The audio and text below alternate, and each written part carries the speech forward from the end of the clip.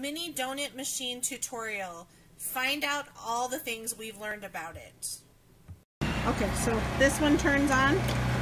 This one turns on the donut dropper. Turns on your hopper. This turns on the machine, the thermostat, the machine. Yep, turns on the machine and the paddles. There's the thermostat. And then this is the donut dropping donut hopper. Then there's your counter of how many donuts. This is how frequently it drops the donuts. Temperature's on. And then yes. Turn that back on. So you got your donut hopper.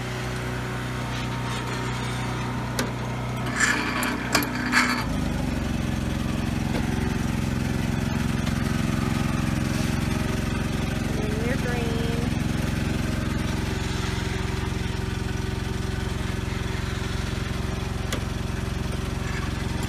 This little dial right here goes to this timer, and there is up to 5. If you get closer, I don't know if you can see it, but right there it says 5. Over here it says 0, and then there's 1. So this changes how many donuts will actually come out. Okay, anything else in here that you need to know? No.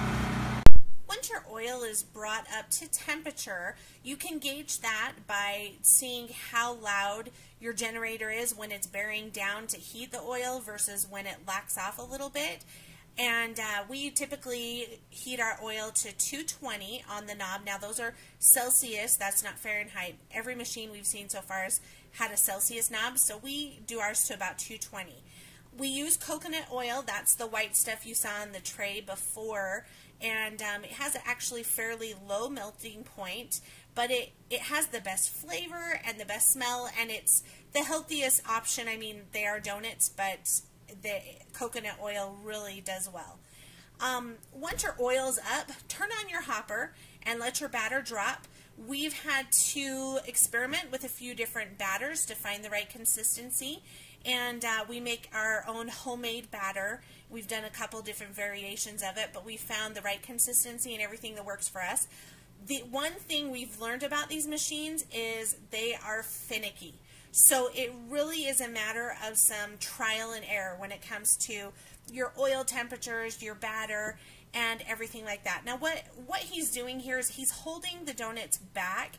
You want to hold them back until you get about 6 donuts in the front area. Otherwise, your donuts will go through the machine too fast and they'll be cooked on the outside and doughy on the inside. So that's just a trial and error thing that we've learned.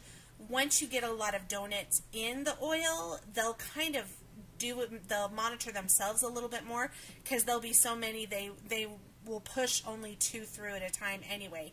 So again, and you can set the timer to be however many seconds apart you want the donuts to drop, and that will kind of depend on your oil temperatures. A lot of it, again, just trial and error.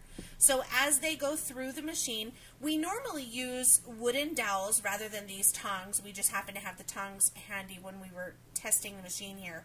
But wooden dowels, they don't get in the way as much, and they're nice to just be able to guide the donuts, and if one doesn't flip by itself with the grates, then you can flip it easily. And then when it gets down to the end, we just have them flip into a bowl or a pan with paper towels to help catch the extra oil. And then if you want, you can put them in cinnamon sugar.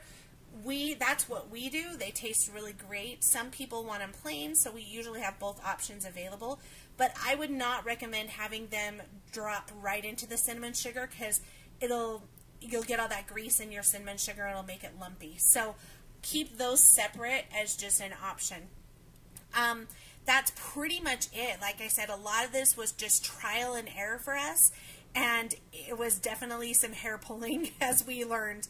So this knob here, this is your timer that says how frequently the donuts drop, how many seconds apart. That's how many donuts you've made. Here's your temperature gauge here. Again, we do ours about 220. Thanks for watching. We hope this was helpful. Please like and subscribe to our channel. Let us know if you have any questions. We're happy to help.